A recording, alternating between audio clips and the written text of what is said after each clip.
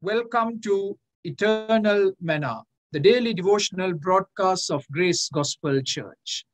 We are looking at Psalm 41, verse 4. Psalm 41 and verse 4. I said, "Have mercy on me, Lord, heal me, for I have sinned against you."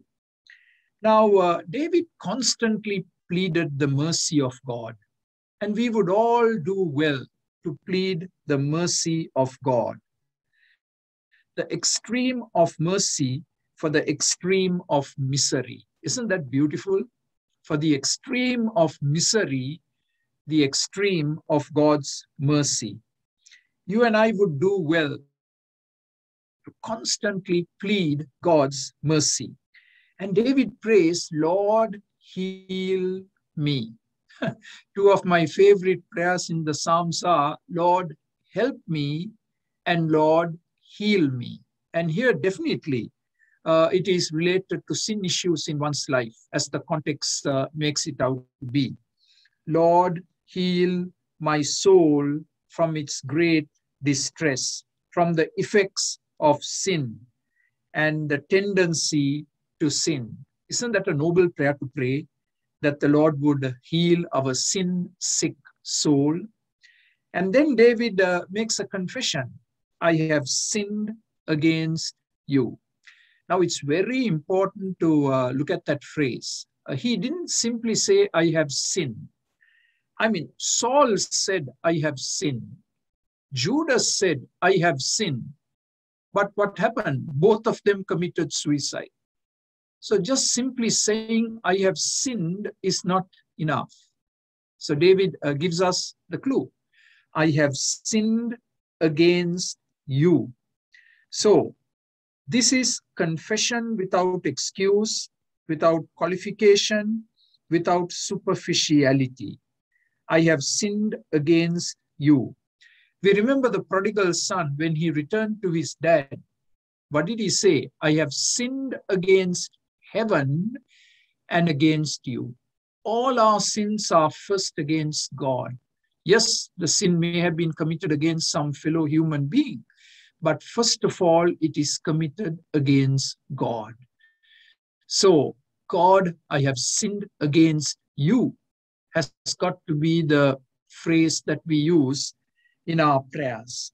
And verse 5, "My enemies say of me in malice, when will he die and his name perish?" Oh, these enemies of David, they were multiple, and they are very malicious in their intent. They grieve David's spirit, and they want to ruin his reputation. Can you imagine this? They longed for David's death. They are waiting for David to take his final breath. And they are saying, "We just want his name to rot. We want him to perish."